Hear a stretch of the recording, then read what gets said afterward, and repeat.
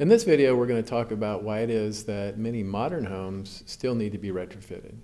The way the building code reads is it says, put a bolt every 6 feet. And it really doesn't take into account earthquake design to make sure that the building can actually resist earthquakes. It's made for contractors and building officials so that it's just so simple that they really can't make a mistake and it'll help.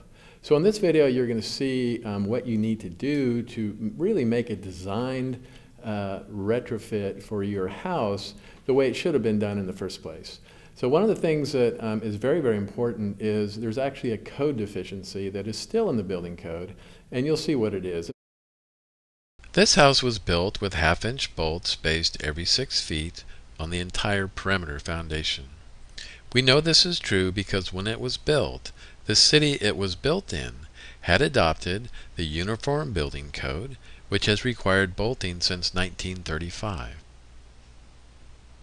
One of the ways we know this house does not have a cripple wall is the fact that it only has 1 or 2 steps that lead into the front door. The red arrow points to the floor that you walk on. The blue arrow points to the top of the foundation. In between is the floor framing that supports the entire house.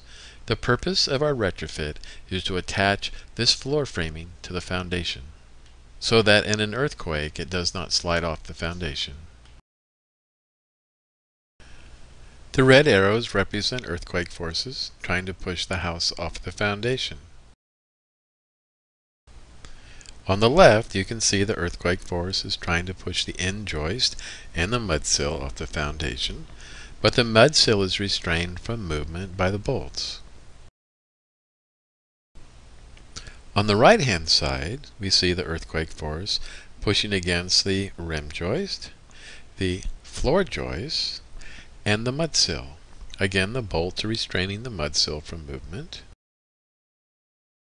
As we will see, even though our house is already bolted, we will discover that on 2 sides of the house we don't have enough bolts.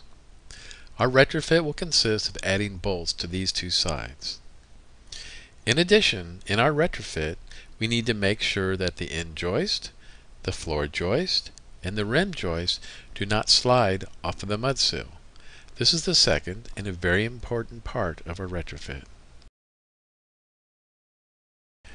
In 1935, the Uniform Building Code started requiring houses be bolted with a 1/2-inch bolt on the entire perimeter of the foundation. Even though it was in the building code, the history of the building code had just started and very few municipalities had adopted it. Adoption of the code took many years and was on a piecemeal basis. So it is important that you call your building department and ask them when your city adopted the Uniform Building Code. If it had already been adopted when your home was built, you can be sure your house is bolted with a 1/2-inch bolt spaced every 6 feet. It is my personal experience, after looking at thousands of homes, that homes built after 1957 are generally bolted. This rectangle represents a perimeter foundation of a home that has been bolted with a bolt every 6 feet. As you can see, when this happens, we only have half the number of bolts on the 2 short walls as on the long walls. So here we have 4 bolts on the short walls and 8 bolts on the long walls. That means that the 2 short foundations are only half as resistant to earthquakes as the 2 long foundations. The earthquake force represented by the green arrow is resisted by the bolts on the 2 short foundations. The earthquake force represented by the red arrow is resisted by the bolts on the long foundations.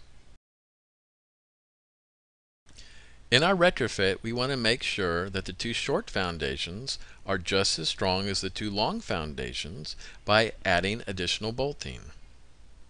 Doing this will make the house twice as earthquake resistant as it was before.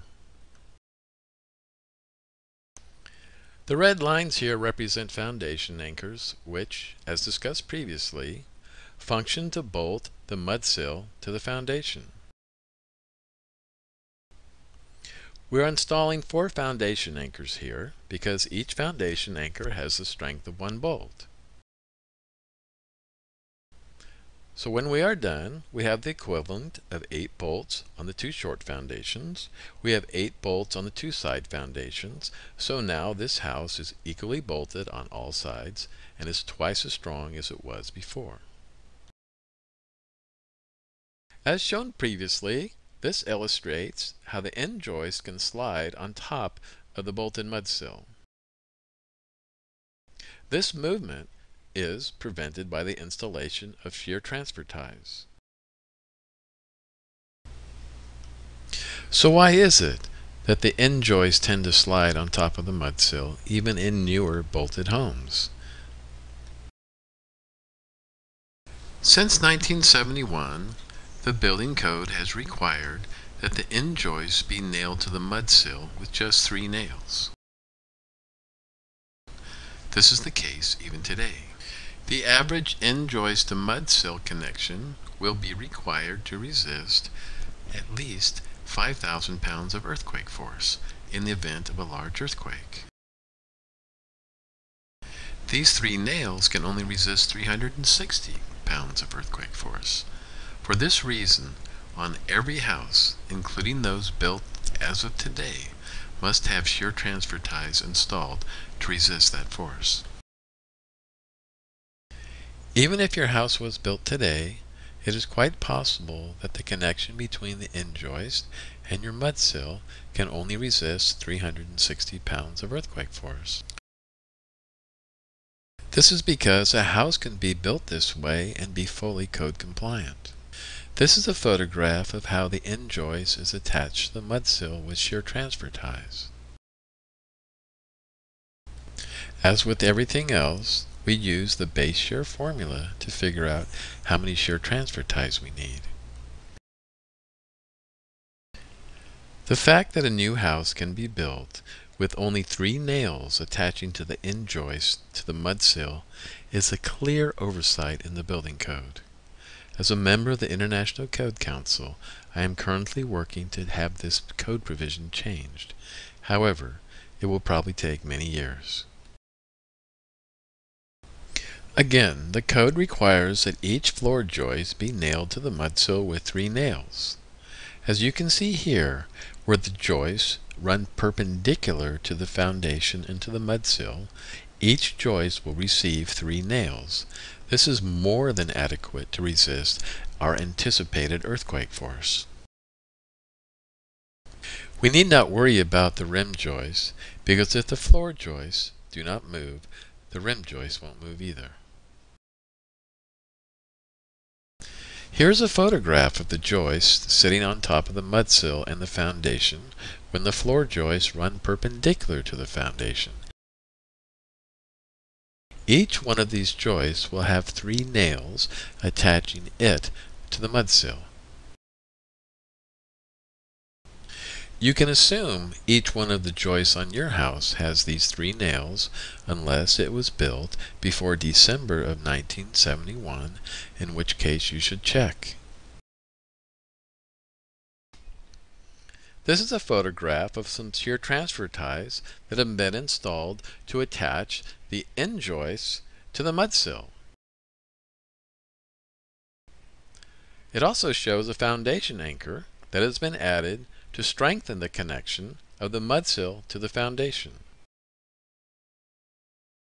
Again, we only need to do this on the 2 short foundations so that we can make them equally strong as the 2 long foundations. The black lines here represent shear transfer ties. Shear transfer ties attach the end joist to the mud sill. We install 2 shear transfer ties for every bolt and 2 shear transfer ties for every new foundation anchor. When we are all done, the strength of our connection with the shear transfer ties will equal the strength of our connection with the bolts, and we now have a complete retrofit that will make sure this home stays on its foundation and it is twice as strong as it was before. So anyway, I hope it's clear to you that there are things you can do even if your house is retrofitted. These sort of houses that are on level lots and have been well secured to the foundations are pretty much bulletproof in earthquakes. They do extremely well. When I was working for FEMA, the houses that were well secured to their foundations had very, very little damage. They had sheetrock cracks, no broken windows that I saw. Cracked tiles if they have a tile roof, and that's about it. However, if they slide on the foundation, then it's a different story, especially for internal damage. So anyway, I hope you watch the video and understand why it is that you can still do a lot, and that there's certain connections that are extremely important because the building code really is deficient in one area. Thank you.